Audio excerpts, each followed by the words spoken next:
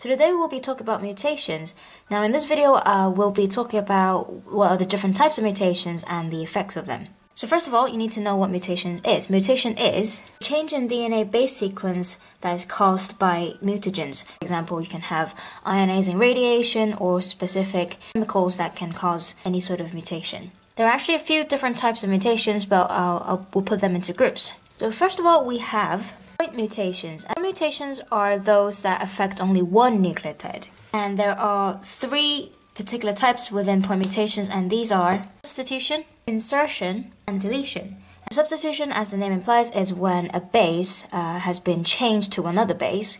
Insertion is when you just put in one extra nucleotide at one place. Deletion is, well, removing one of the bases from the sequence. And we say that for insertion and deletion, it actually cause what we say frameshift mutation. And what that means is that because of insertion or the deletion of a base, it will disrupt the triplet code reading, which is basically the reading of the codon. So as you will know from AS, the DNA sequence is read in 3 bases at one time, so we call it this triplet code codon, and each codon codes for one particular amino acid. And we say that the genetic code is degenerate, meaning that even if we do have, let's say, substitution happening, it can still code for the same amino acid. However, with insertion and deletion, because you're basically shifting the entire thing by one, the triplet codon will be read differently, and that will cause a different type of protein to be made.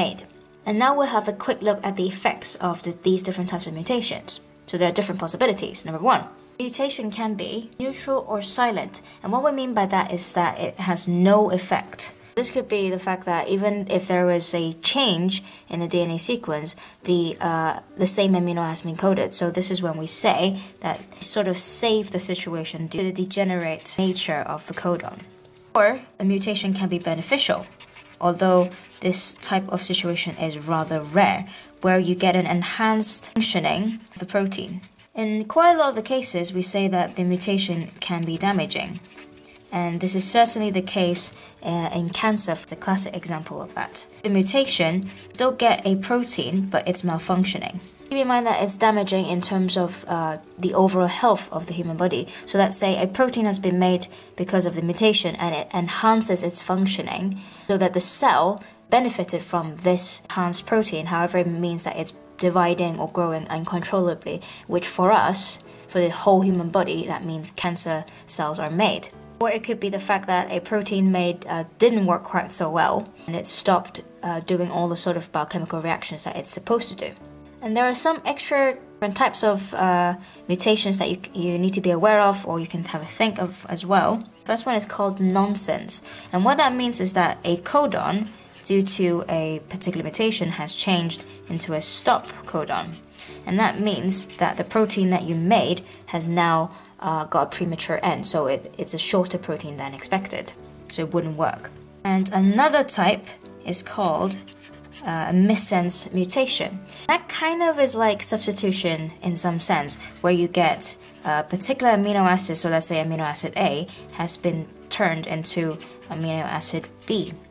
So in this case, you got the change in amino acid, meaning your degenerate coding has failed in that sense. And on top of that, you can also have chromosomal mutations, where bigger sections of chromosomes have been changed rather than individual or 1 to 2 bases. For example, you can have deletion, which is, as the name implies, deleting part of the chromosome, or duplication, where you got part of the chromosome doubled, inversion, where half the chromosome has somewhat detached itself and then turn itself upside down and then reattach back to the same place. And also we can have something called translocation, which means that there's quite a big chunk or big section that moved from one place of the chromosome to another place, so changing of locations of chromosome sections. Not to be confused with translocation in plants, which is something else. And there you have it. This is a summary of mutations.